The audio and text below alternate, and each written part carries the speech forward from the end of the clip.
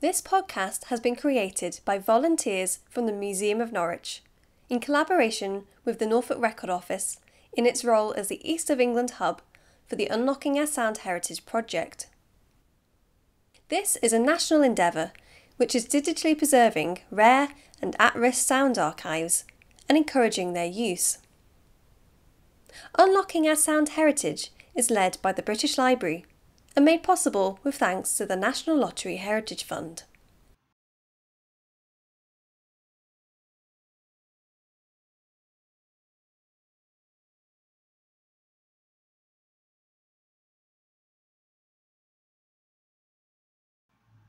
Hello and welcome to my podcast. I've chosen to listen to some clips from the Sound Archive about life as a fisherman. In particular, I've chosen to look at superstitions that the fishermen would have to keep them safe at sea. The first clip I found is from a fisherman who lived in Winterton and the Great Yarmouth area. Are there many superstitions? Oh yes, definitely. A parson, well, we are now. Still the same? Yes, definitely. Still don't like parsons? No, and rabbits and ferrets, mustn't talk about them at sea. Oh no. No. And wooden legs, you know. No, I've never heard. Did you? I've heard the rabbits and parsons. Yeah, but we had an old chap in Winton, I used to call him Fizzle. Bowden his name was. Well, we had one Winton skipper, Teddy Flat. They were going to sea this day. He, poor little Flat, come out of the pub and the crew all put a waiting for him, and Fizzle walked up. He's got a wooden leg? Yes. Sent them all home. Did He wouldn't go. We mustn't mention that. Well, I do now. If you mention rabbits, well, that's finished. You won't get an arrow now. he? Yeah, I've heard of that one. I've never heard the one with wooden legs. Did before, you? no. Oh, yes. Yeah. Fizzle. That was a bit. We mustn't mention him. And a parson, and ferrets and rabbits and pigs. Phew. Very superstitious, aren't they? Well, they are now. Yes, these traditions keep going. So they do. Now I'll tell you a yarn about that. Me and my chummy, we were going off that night after salmon. I had an old dog then called Spot. Well, he brought a young leveret down and laid it in the bar of our boat. Now this is the truth. And I said to Ivan, I said, I had a mind not to go see. He said, don't pay no heed to that, mate. I said, do you see then? Well, we'd been over that ground, raw salmon net, often. And away we go and shoot, and we spoil it. Our net was in ribbons. I brought it home, and the missus mended it. A fortnight. Now, don't that make you think? Yes, certainly does. Yeah. And now that's the God's truth. I'm sitting in this chair. How long ago was that? Oh, about 6 years. Not so long ago. No. Yeah, and we'd been over that ground. Yeah. Never thought about getting fast.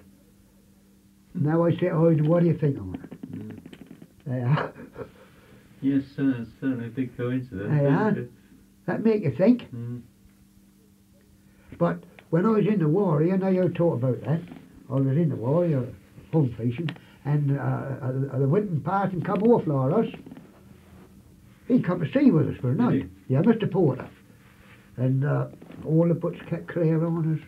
On our wiggers, you know, out there, and don't go against the Warrior. They got a parson about. Well, we goes and shoots, and now we had a lovely bass, lovely clear bass. We gets 180 crane. So that made you think again. Yeah. Do you do anything like, I've heard that the Cornish fishermen used to put a bit of silver in the end float sometimes.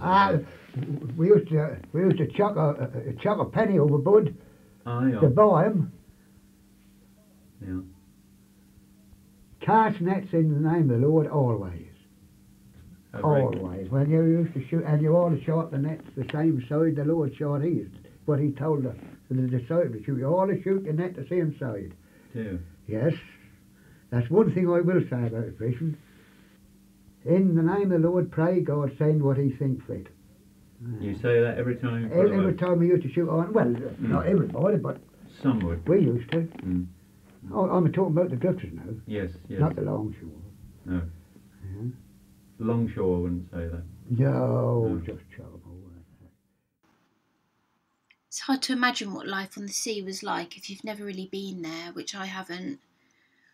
What I do imagine the sea could be like is when it gets really choppy, it's like a Turner painting with the rolling waves battering the ship while it bobs along on top of the waves in a huge open space with only the horizon in sight. I think maybe they use superstitions as a coping mechanism to deal with these conditions at sea and their time away from their family, hoping to return safely to them soon. And I tell you something else. A fisherman's wife won't wash the day he go away. Won't you? Bear that in mind. No, they'll never wash a fisherman's wife. What's that, clothing you mean? Or Clothing, themselves? wash the clothes, themselves, yes, but Oh. the clothing. The clothing. Because there's a lot of wash days done among us, ain't there? Mm. But I bet they shouldn't, if there's a husband what got a wife in Winterton, never wash them away. Never. Well, this put That's him an- in danger. So That's it's what bad I luck, reckon, so- I reckon that was. Mm. Mm. They'd never do that. They'd never wash a fisherman away. Never. And they wouldn't do it today, I bet, if they No, was still going. no. Yeah.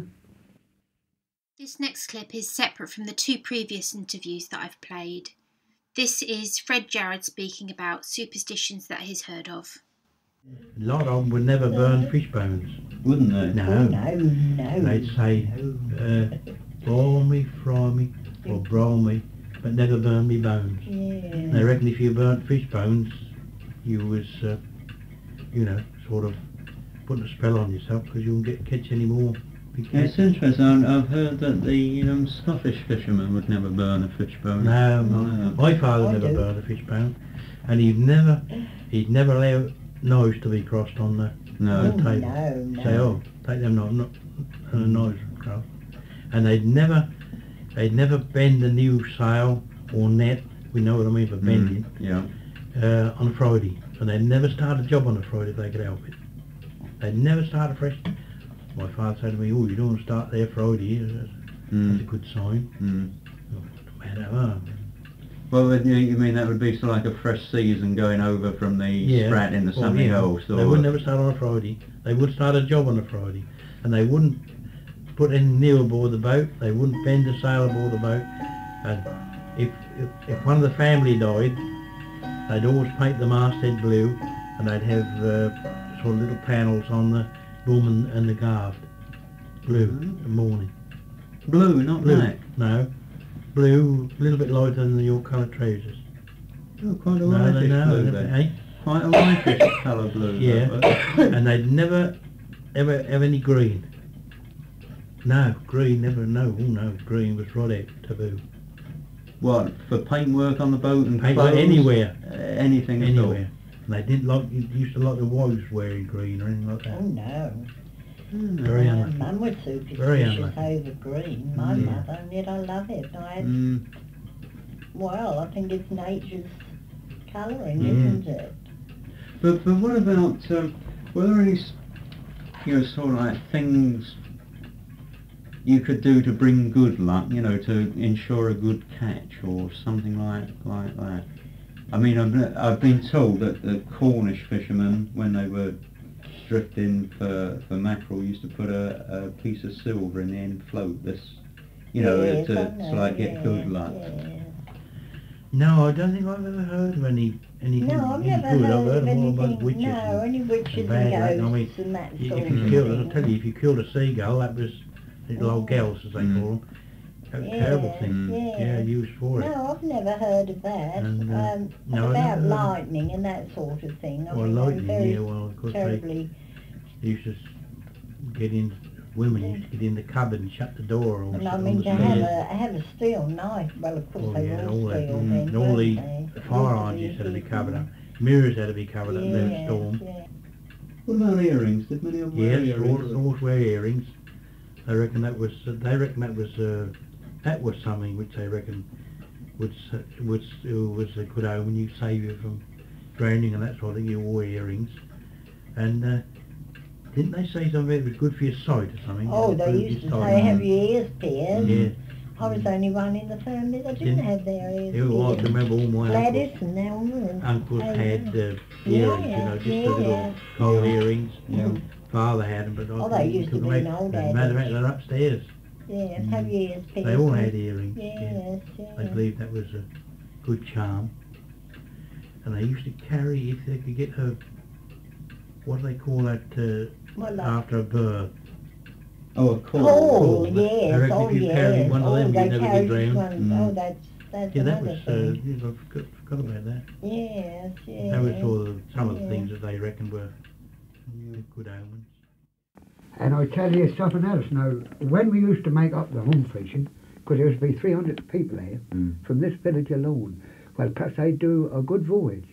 Now, you'd get in the pubs by night, and you'd hear that there'd be one arm have accordion, and they'd all stand up one at a time and sing all these old sea shanties. Oh, would they? Up the Three Mariners, all the fishermen's returned. And that's where they used to, and we used to have some lovely nights, and you'd get all the old sea shanties. Yeah. Lovely that was. On the 14th of February when we set sail on the Proud Princess Royal, bound for Newfoundland. Oh, yeah. And that's one of the songs, and there was the Rose of Tralee. That was another. Well, all the old sea songs. They are all the old sea songs. And there was another one. I've killed the floor of London. That was another song. I don't never heard of that. No, I know it. My father used to always sing that. Do you know it? No, I wish I did. No. That was true. That was an all. Was that? Yeah. Yeah. I've killed the floor of London. My father used to always sing that song. Yes, how You I know mean, Sam Lana, you heard about Sam Lana? Funky? He made the records. He got a record. Oh, no, I don't know. Well, he sung old sea shanties. Did he? We don't get it now, Sam Lana. He was a winning man. He used to sing up the pub and all. That's where the BBC fella come and got them. Oh, yeah. See? Because he used to go off all the drifters. Oh, is this, wait a minute, is this the one called Singing the Fishing or Singing the Herring? That's right. Yeah. Ewan McCall and that, was it? I think. There's 3 or 4 songs on this one now. Yes, on the 14th of February we sailed from the land in the boat trawler Leslie bound for the North Sand. There was 5 brave old seamen with the ship's company from the eastward and the northward to the northward steered we.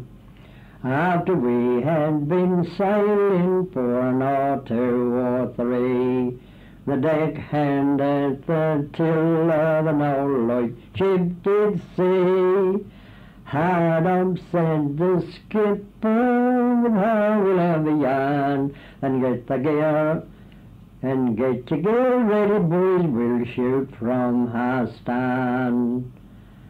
And we had been towing during the night, and we pulled out across the long shoal, and I forget now, and we pulled across the long shoal. When that lee tide was done, we came to and heard, we 10 pairs of price and 14 pairs of souls.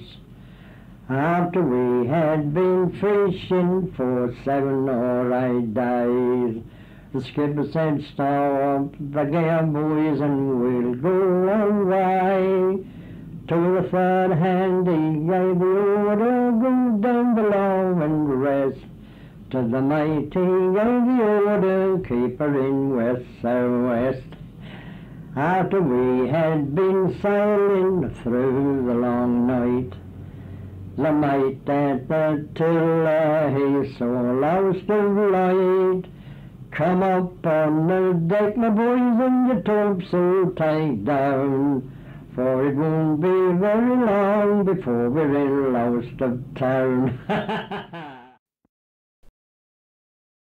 This podcast has been made using sound recordings from the archive of Norfolk Museum Service, from the Time and Tide Museum in Great Yarmouth.